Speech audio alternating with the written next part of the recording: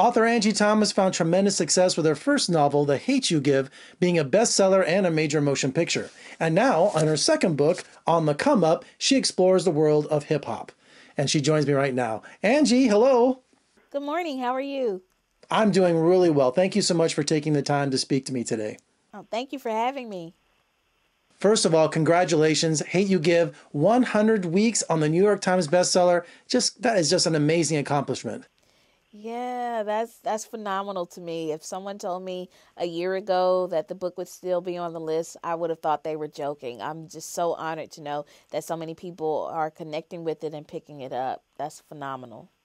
Well, in your new book, On the Come Up, 16-year-old Brianna explores the world of hip-hop. She wants to be a rapper. Where was your inspiration for that character in the story? Yeah, On the Come Up is set in the same neighborhood as The Hate You Give, but it's not a sequel or a spinoff.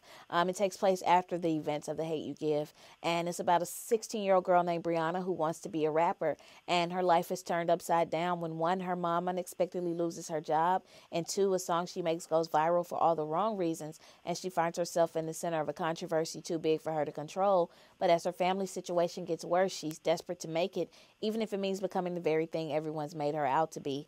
I was inspired by my own teenage years of pursuing a rap career. I tried it from ages 13 until 17, so I was inspired by that. I was inspired by the fact that when I was a teenager, the biggest tragedy in my life was when my mom unexpectedly lost her job, and it really sent my family into crisis mode and turned my entire life upside down and changed the way my life was in so many ways. And then, too, with The Hate You Give, I experienced censorship attempts on the book. You know, there were attempts to ban it. There were a lot of challenges against the book, and experiencing that and knowing that so many of my favorite rappers dealt with similar situations really inspired me to have this look at what it means to be a young black person in America when freedom of speech isn't necessarily free for you. So I looked to a lot of places for inspiration for this one. Also, a reoccurring theme of the book is about different generations and, of course, family. Yes, absolutely, absolutely. You know, for so many kids that this is their life. You know, for me personally, I was raised in a two-parent household, and my two parents were my mom and my grandma.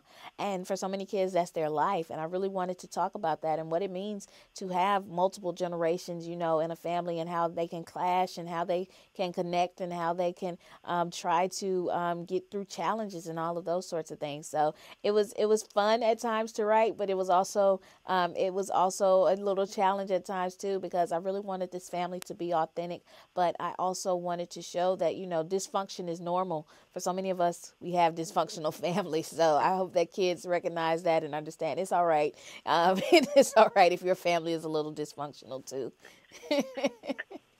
Your main character is a 16-year-old teenager, and you dabble in some teen romance. Was that difficult for you? How do you write a teen romance? You know, it was. The romance part is always a little tricky for me because I focus so much on the other parts of the story. And I never want my readers to feel like this has to happen in their lives for their lives to be valid.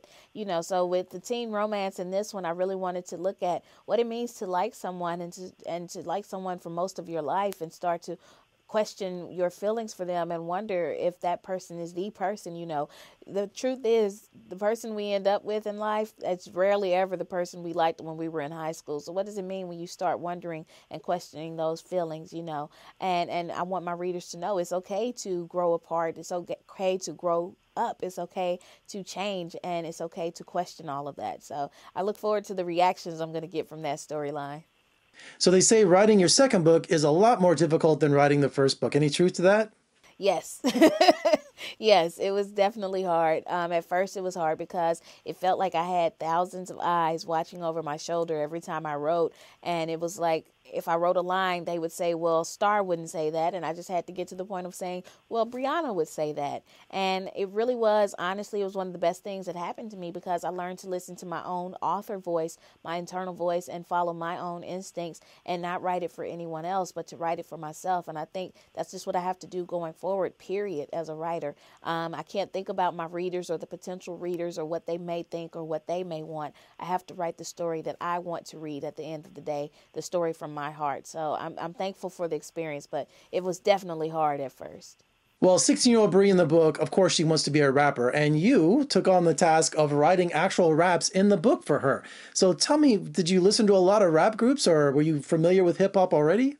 Yeah, I had to study a lot of rappers before I wrote those raps. I really wanted to pay homage to the art form and respect to the art form as a skill, because so often people write rap off as being nonsense and this and that when it's truly poetry. And when rappers are doing it well, it really takes skill set. So I listen to some of what I consider, the greats. I listen to Tupac. I listen to Notorious B.I.G. Yeah, I like them both. I listen to Kendrick Lamar. I listen to J. Cole. I listen to Lauryn Hill. I even listen to, like Cardi and Nicki and all of them. I studied them as much as I could, and their styles and and the word patterns that they use, so that I could pay homage to that and respect to it. So I honestly came away with even more respect for rappers, because what they do, it takes true talent. I don't know, Angie. We could have a second blossoming career here. You any good at rapping? I don't know if I don't know if I can do it. I don't know if that's a career path for me. It took me too long to write the raps in the book, so it would take me about 2 years to come up with an album. Angie, thank you so much for speaking to me today. Congratulations on the book, and make sure you come visit us in Las Vegas. We'd love to have you. Awesome. Thank you so much. On the Come Up is now in bookstores and available online. Make sure you pick it up. It's a great read. And for more reviews and interviews, just surf on over to my website at vegasfilmcritic.com. I'm Jeffrey K. Howard in Las Vegas. Thank you so much for joining me. I'll see you next time.